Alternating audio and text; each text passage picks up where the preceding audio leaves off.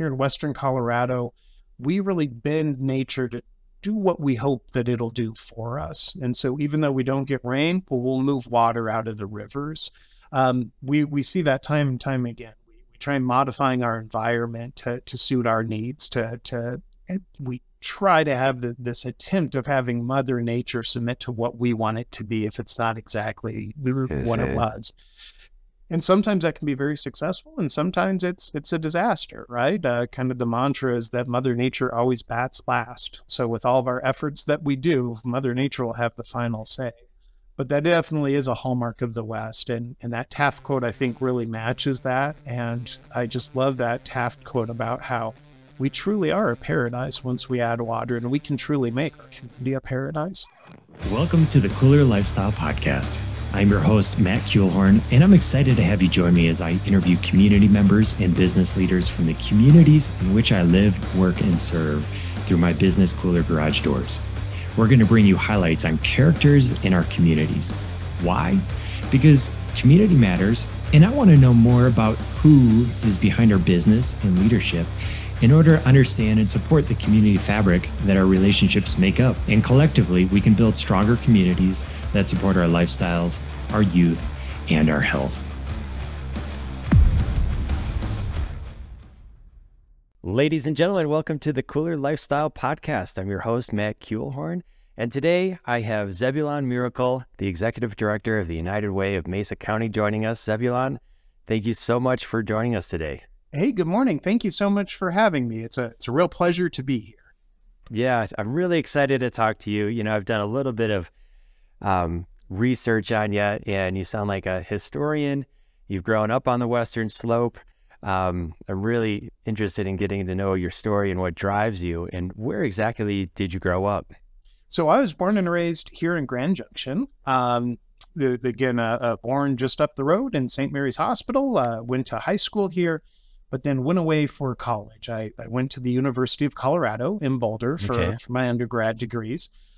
Really enjoyed it over there, really enjoyed being on the Front Range, and thought that's might be where I'd stay. But then I had a tremendous opportunity right out of college. A museum that I'd been doing some volunteer work for and an internship for offered me a position. They basically called saying, we're putting together next year's budget. Would you like to be in it or not?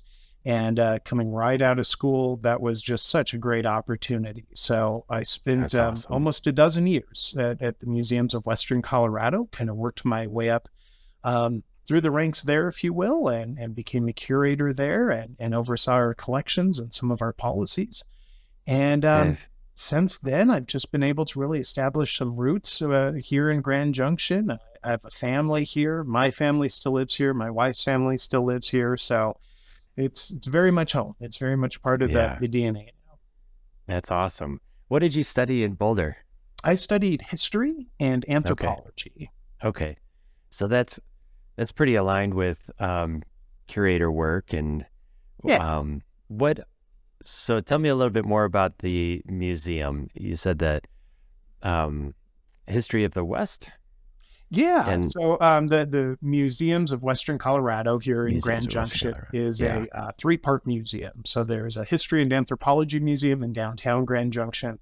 There's also a historic apple orchard, Cross Orchards Historic Site out on the eastern side of the valley.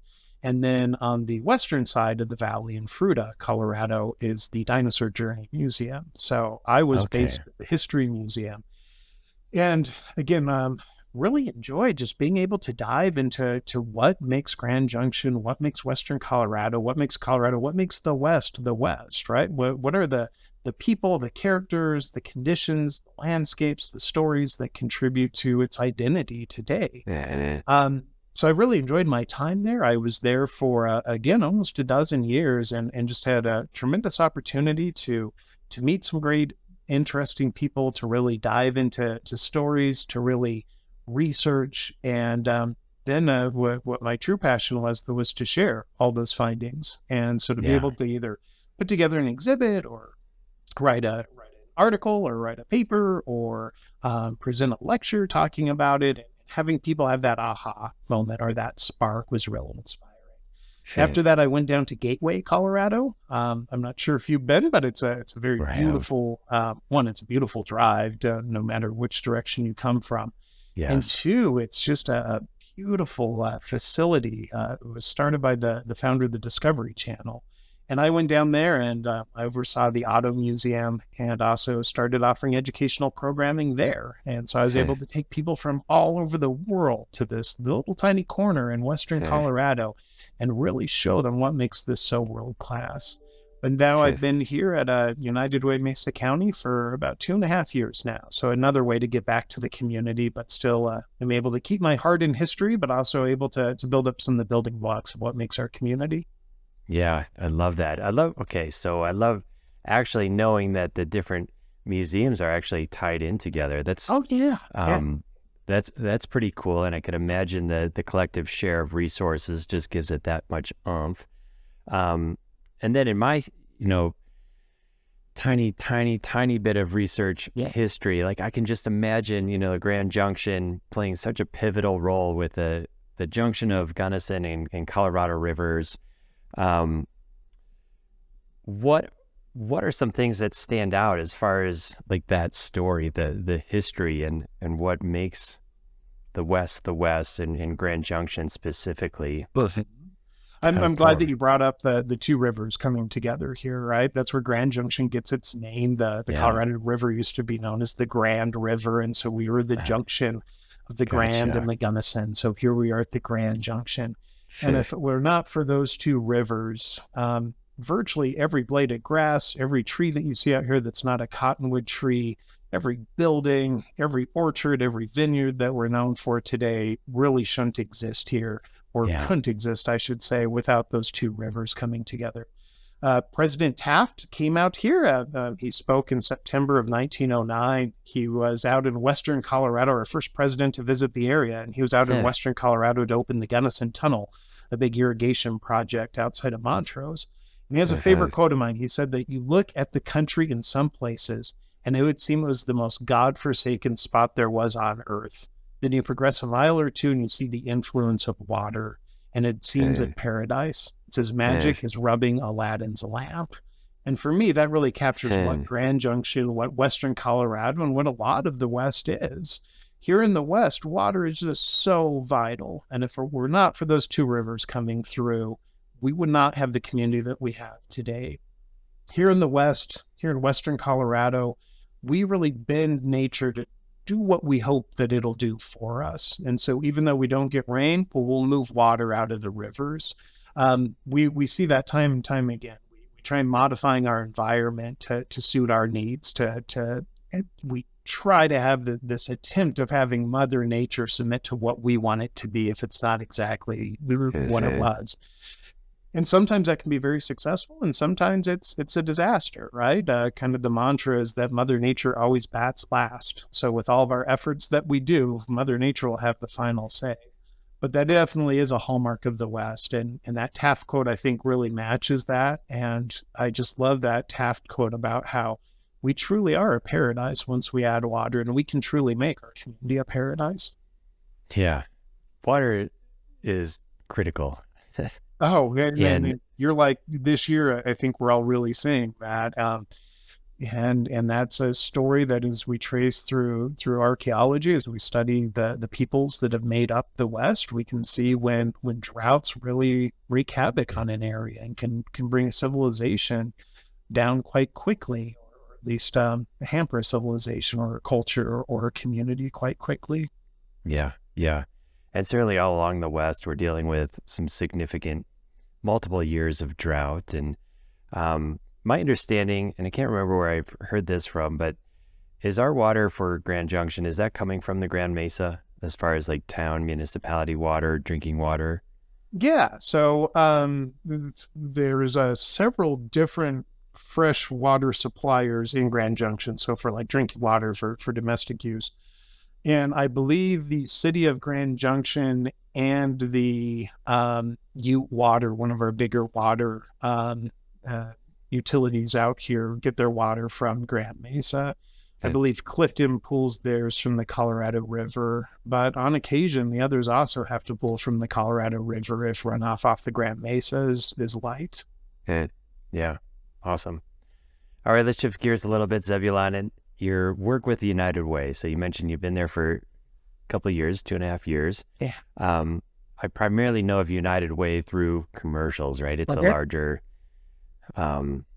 national and likely international. Yes. And how does this play on the local level in Grand Junction? Yeah, when I applied for this job, I had some background working with nonprofits and some background working with some nonprofits in the health and human service industry. But like you, United Way was one of those things that I'd always heard of. I donated to United Way in the past. Yeah. I had helped our workplace have a workplace campaign, but I guess I didn't realize just how complex and how large United Way was until I applied for this job. And so I'm always excited to share some of those findings. As you mentioned, United Way is an international organization. Now there's chapters all over the world. By many measures, it's the world's largest nonprofit, depending on what matrix you want to use to line that up.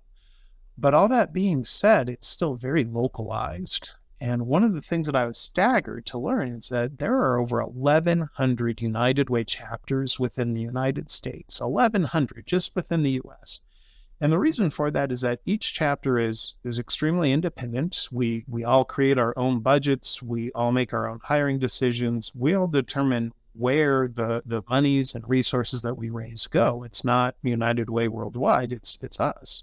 And so the reason why there's 1,100 chapters is the needs in Mesa County are different than the needs in Miami, which are different than the needs in Pittsburgh, which are different than the needs in Tulsa, Oklahoma, right? Yeah, each community is a little bit different, and nobody knows our communities like us. And so what I truly love about the United Way model, what gets me so excited, is that it is the local community, it's us right here, that determines what our community needs are right now. What are the biggest needs facing Mesa County? And then it's this community that rallies together to find the resources, whether that be financial, volunteer, or advocacy work, to help fight those problems. And then it's this community that determines how we take those funds that we raise, how we take those resources that we raise, and who are the best partners to give those to. So everything is community driven, and I'm very sincere in that. Money does not go back up to the mothership and then they tell us, hey, you have to fund this person or that person. Instead, every dollar we raise here stays here. Every funding decision as far as what programs are we going to help provide grant funding to is decided right here. And that's because our community knows our issues. So I love just how localized it is. And that was one of the things that I was most surprised about when I was researching this job. I love that. What are some of the, I'm sure you've got multitudes, but some of the priority projects that are on the plate right now? Yeah, so we currently provide grant funding to 33 different nonprofits that are running 43 different programs. All of our programs that we help fund are related to health, education, and self-reliance. In addition, we've launched a countywide imagination library project. So that is books, free books, a new book each month in the mail for children under the age of 5. No strings attached, no cost at all to the parents. Just go on to our website, register, and you can get a free book in the mail. That's part of the Dolly Parton Imagination Library. We're doing a lot of work right now with volunteerism. We're about to launch a big volunteer hub. We listen to the community, we listen to our stakeholders, we listen to our partners, and there are so many people that want to give back their time. There are so many people that want to volunteer, but if you want to volunteer, you're stuck going through Google, researching every nonprofit, hoping that you call the right telephone number. What we want to do is create a centralized hub to where we're matching people that have time to give with organizations that have a need for volunteers.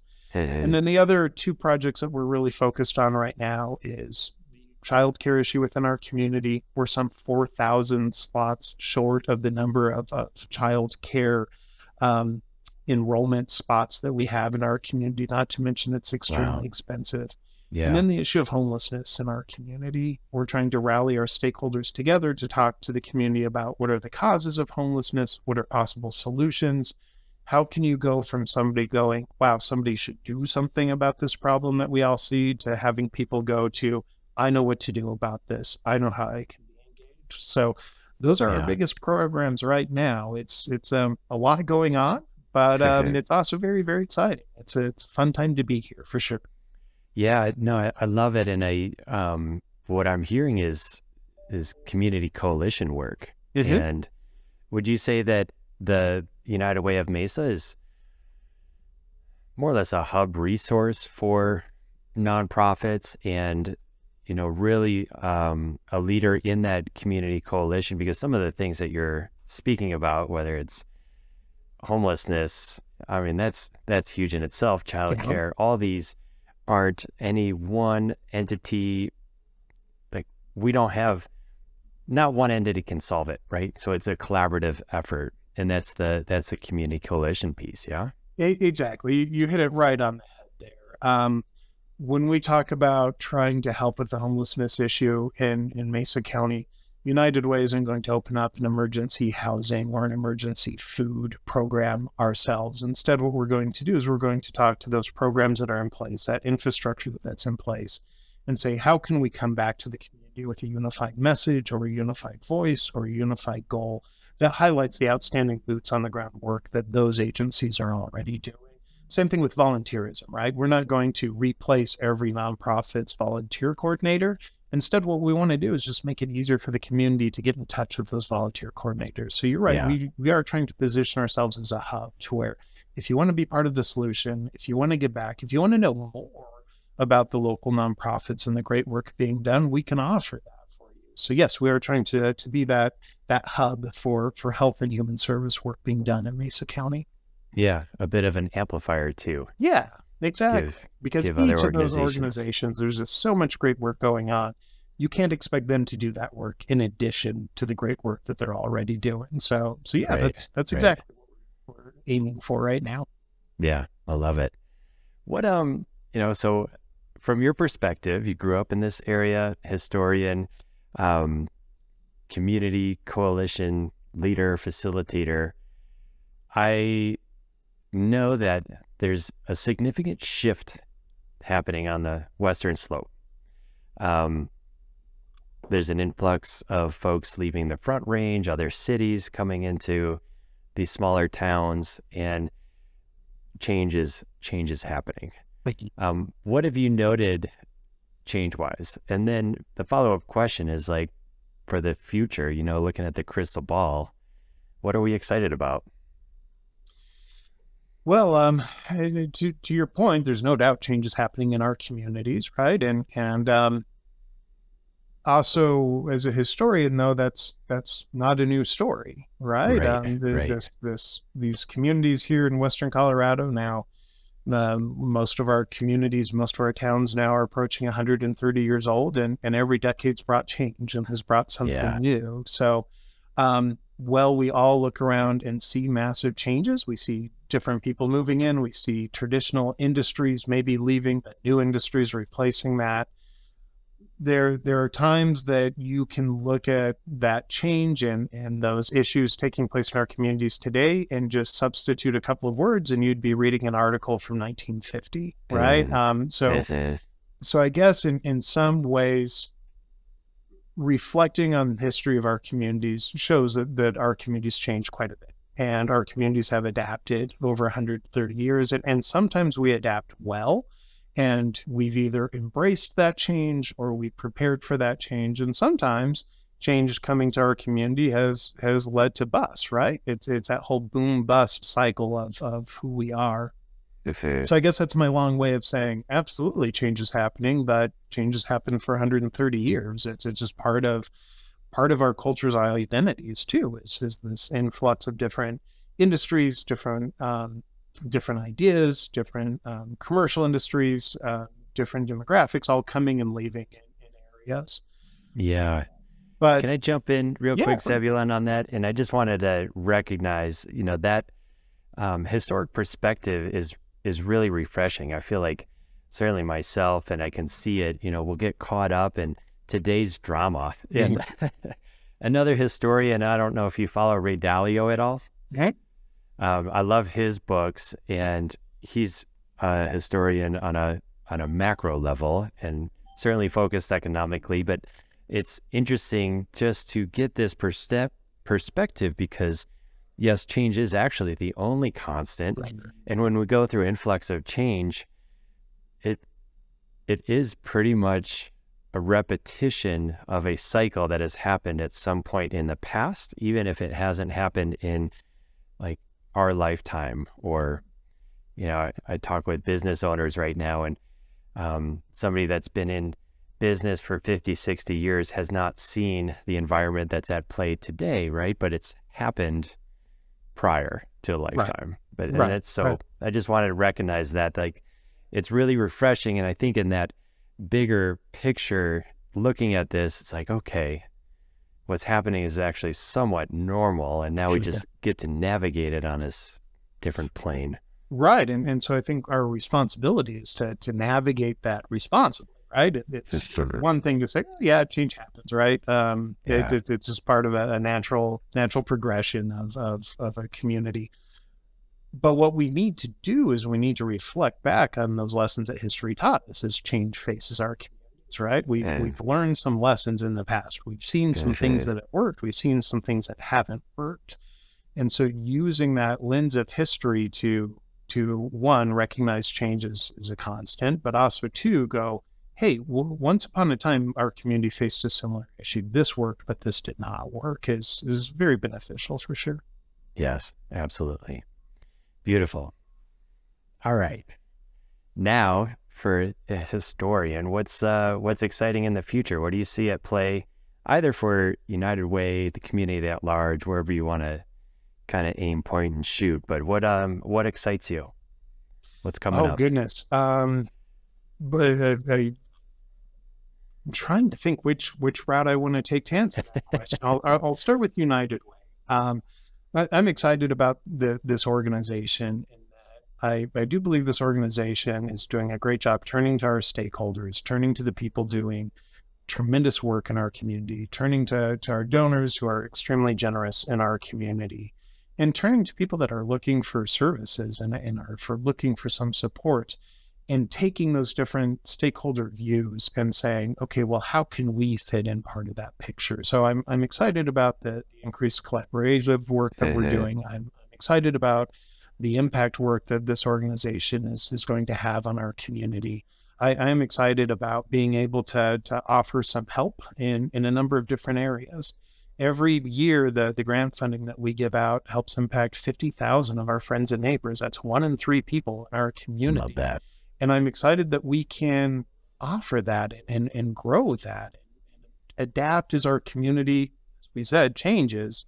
We also need to adapt and change what it is that we're helping support. So as our community needs change, I'm excited that this organization is positioning itself to help with those changes as they come up. I think we've got a good model going right now for that. As far as me, one of the things that I'm most excited about is how much improvement, how much advances, I should say, have come when we combine science and history and anthropology together. So our understanding of the West, our understanding of the earliest peoples here, it is getting far more sophisticated. It's getting far more in depth. We're understanding far more because science is really helping out with that. So how we're able to date some of the oldest sites in North America, which are found here in Western Colorado, that science is just moving at such an interesting rate that it's showing us a better picture of the past. Right now, the big push to digitalize information, you can go online and you can find the U.S. Census from past decades quite easily. You can find volumes of articles that have been written. You can find original manuscripts that no single person would ever have the ability to read all on their own. So this idea of crowdsourcing our understanding of history is really cool, that we can empower people to be at home and find some information that historians are looking for, or making history more accessible for families to go through. Right before, if you wanted to study genealogy, it was a trip to museum or to your library and going through microfilm and needing to know how to use that. Versus today, you can find out so much about your family's story with resources that are online. And that just creates that spark and that wonder that is really going to help in the future. So again, this cool idea of how much technology is helping us understand the past. And then also this idea that history, or I should say at least information, is very, very accessible now, and how people can start using that. So that makes me really excited. Yeah, I love that. I can feel your passion. All right. So the opportunity for whether it's private business or community members to get involved with United Way and other community projects, how do folks reach out? How do folks get engaged with you in the efforts? The obvious answer is go to our website, unitedwaymesacounty.org. You can learn all about our organization. You can learn about what we do. You can learn about ways to give. You can learn about sponsorship opportunities. Awesome. Yeah, that's the best way to find out about our organization.